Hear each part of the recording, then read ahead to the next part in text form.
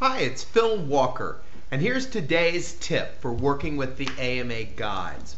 You know, a lot of cases that I see involve injuries to the lower extremity.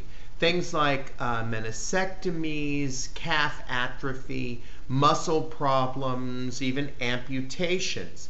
And they're actually fairly easy to rate by just going to the chart that will tell you what the rating is.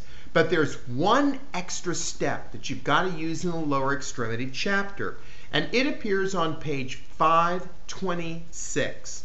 And it's called the combining chart. And here's what it means. Let's say you've got a patient who's had a partial medial meniscectomy. They've now lost motion in the knee, which is rateable, and they've also developed atrophy in the calf after this injury.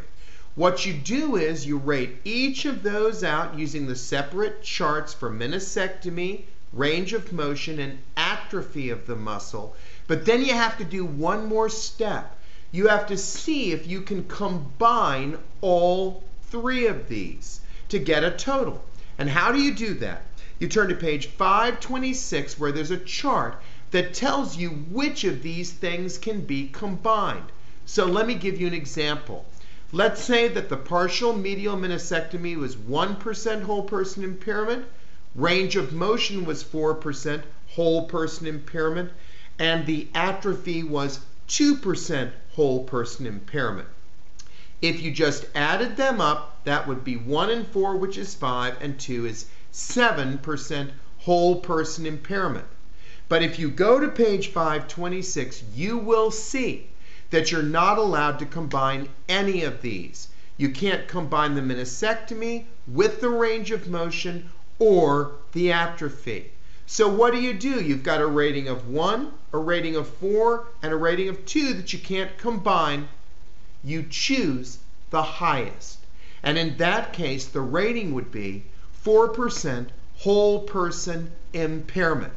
Now this is one I want to share with you because I see many cases in the lower extremity where doctors fail to take this step and see which elements can be combined. And so if you get that problem, you write the doctor, you point him to page 526, and you ask him whether or not the ratings he's come up with can be combined to get a total. It's just that easy.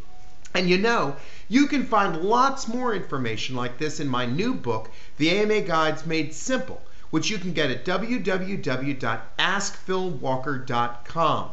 And remember, if you've got any questions about California Workers' Comp or the AMA Guides, don't hesitate to contact me. You can reach me at Phil, P-H-I-L, at askphilwalker.com or 877-774-5550, because remember, whenever you've got a question, just ask Phil Walker. I'll see you soon.